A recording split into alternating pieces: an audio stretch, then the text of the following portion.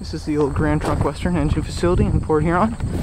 It was sold to PDS in the mid-1990s. I'm going to take you for a short tour today.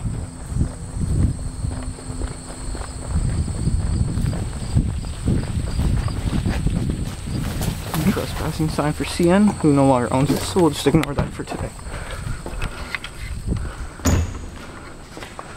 There was a total of 15 stalls in here.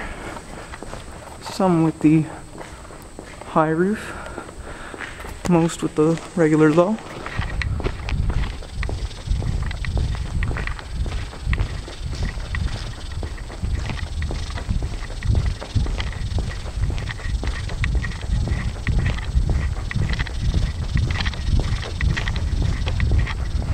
Get down here to the very last stall and take a look up. See where there used to be electric cables, possibly for electric locomotives. Just showing the true age of this facility here.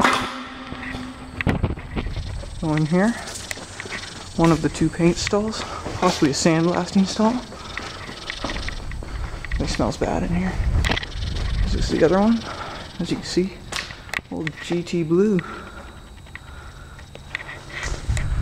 And then this last room here. This looks like it was for all the logos. So you can see a big N for CN. Over here, the big G for Grand Trunk. Lots of other little goodies in here. That's about it.